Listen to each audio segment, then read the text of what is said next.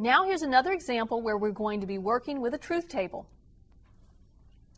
Construct a truth table for the statement, not P and Q, if and only if, not P or not Q. We notice there are only two simple statements that we're going to be working with. We have statement P and we have statement Q. We begin our truth table in the usual fashion. We're going to fill in true, true, true, false, false, true, false, false. Let's work inside the first set of parentheses. We're going to connect P and Q.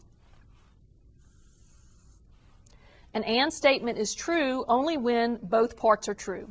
So we'll have true, false, false, false. Now we want the negation of that conjunction.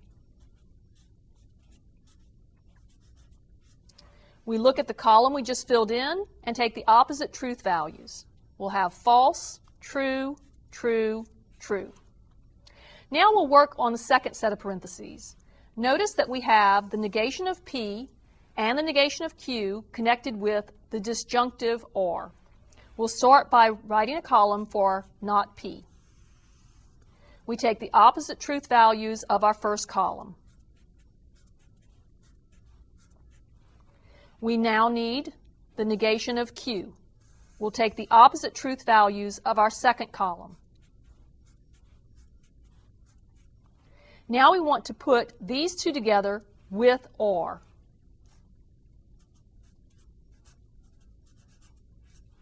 An or statement is false only when both parts are false, as occurs in our first row. False or true will be true, true or false is true, true or true is true. Now finally, we're looking at a biconditional where we look at the column that's indicated here and the column that's indicated here. We can have then the negation of P and Q if and only if the negation of P or the negation of Q. We will now have the biconditional, which is true as long as both parts have the same truth value. That'll be true, true, true, true. We end up with a tautology.